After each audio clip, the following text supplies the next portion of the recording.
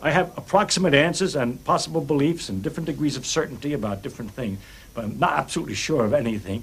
And then many things I don't know anything about, such as whether it means anything to ask why we're here and what the question might mean. I might think about it a little bit. If I can't figure it out, then I go to something else. But I don't have to know an answer. I don't feel frightened by not knowing things, by being lost in the mysterious universe without having any purpose, which is the way it really is as far as I can tell, possibly. It doesn't frighten me.